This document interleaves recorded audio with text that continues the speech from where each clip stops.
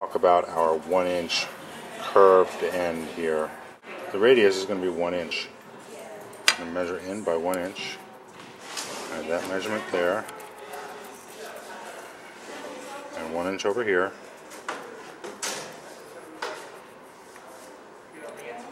So that's my edge. I can also take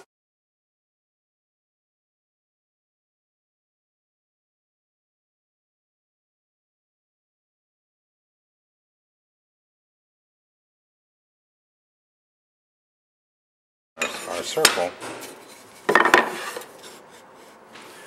We now have a pretty good line that we can follow.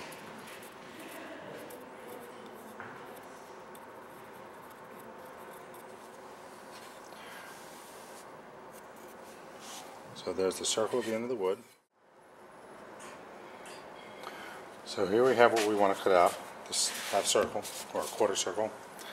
I'm going to use a jigsaw, also known as a saber saw.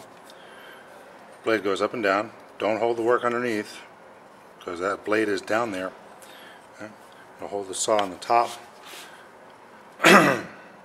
Start the saw away from the wood so it can start running, and then apply forward force.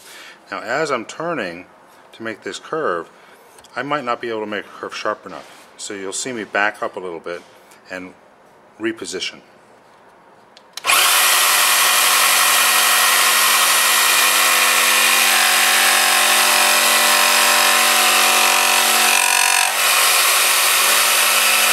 So I take a little bit more away to allow myself to make a turn.